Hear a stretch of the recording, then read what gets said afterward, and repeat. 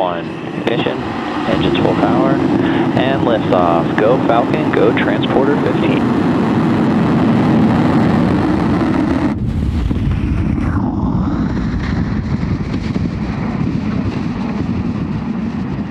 Vehicles pitching downrange. MOD chamber pressures are nominal.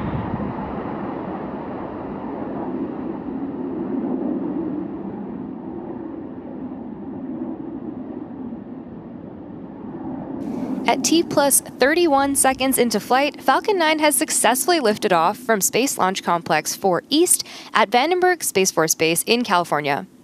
We're currently throttling down to prepare for max Q, the point of maximum aerodynamic stress on the vehicle. Nominal. Max Q is reached when the air density of the atmosphere decreases faster than the increasing speed of the rocket.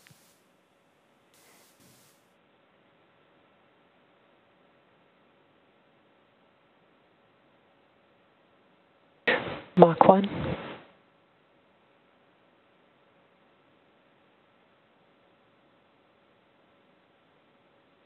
Max Q.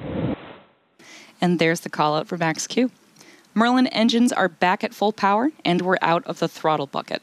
From here on, even though velocity is rapidly increasing, the atmospheric density is decreasing, resulting in less loads on Falcon 9.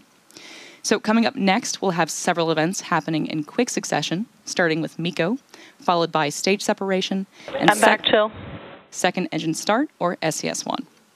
Main engine cutoff, or MECO, is where all 9 Merlin 1D engines shut down to slow the vehicle down in preparation for stage separation, where the first stage separates from the second stage.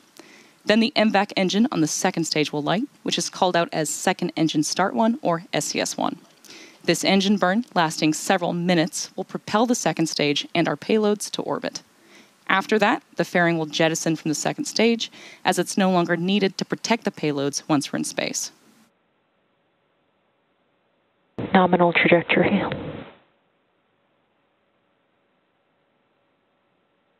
We should be hearing the first of these callouts in about 10 seconds from now.